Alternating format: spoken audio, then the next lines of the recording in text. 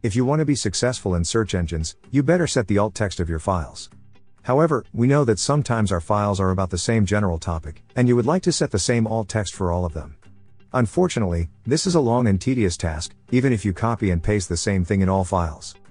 That's why, we want to show you how easy it is to set the same alt text for all your files in seconds. It doesn't matter if you have 50 or 5,000 files, with the Media Library Spreadsheet plugin you can do it in seconds. This plugin shows you all your media files in a spreadsheet, where you can do advanced searches and apply the changes massively in a few minutes. You'll find a link to download this plugin in the description of this video, as well as the link to consult our written guide.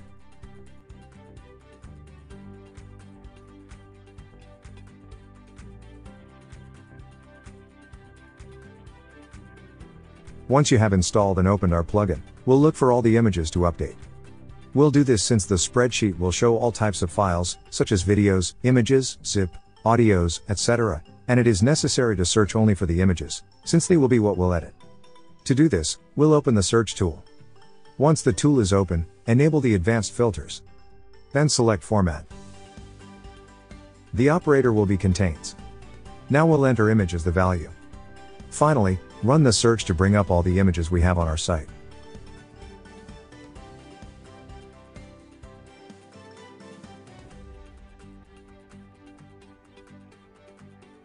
Once all the images have been filtered, let's set the same alt text for all of them. For this, open the bulk editing tool. Once the tool is open, select this option to edit the result from our search.